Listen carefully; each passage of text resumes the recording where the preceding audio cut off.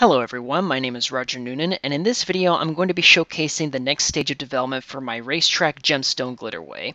So we're in the meshing stage of development right now, and as you can see, what wasn't here before include all of the meshes around and blocking volumes. With the meshes in particular, you can see a variety of crystals, which accentuates the fact that this is a gemstone quarry. You can see many different kind of colors and shapes and sizes of it.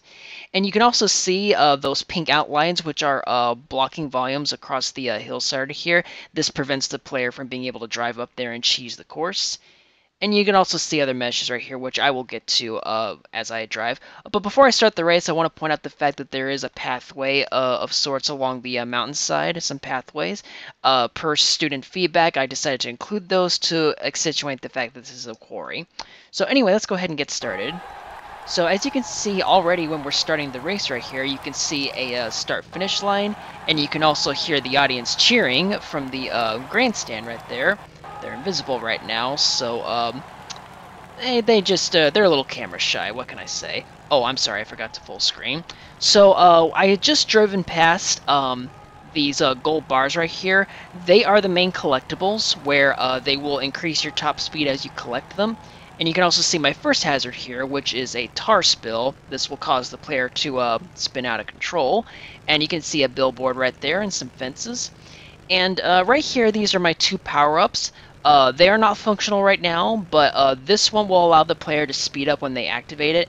And this one will grant the player invincibility to protect them from hazards for a short while.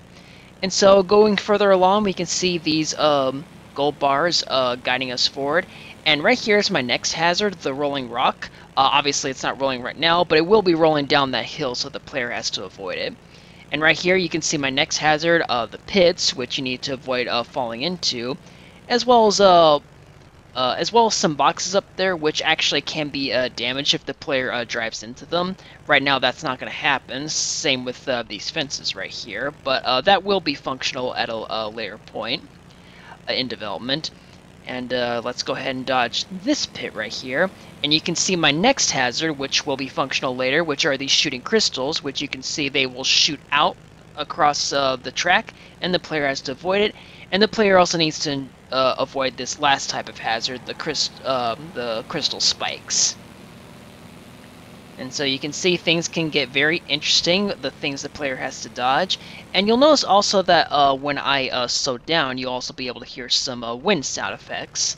So that, you know, it sounds a little more lively in here, despite everything looking kind of dead right now. So we'll go ahead and complete the circuit right here. I did make some slight adjustments right there to prevent the player from careening off the track. And the audience is cheering at us for our grand return. And right here I can point out the fact that the blocking volumes are working and I can't actually go up there.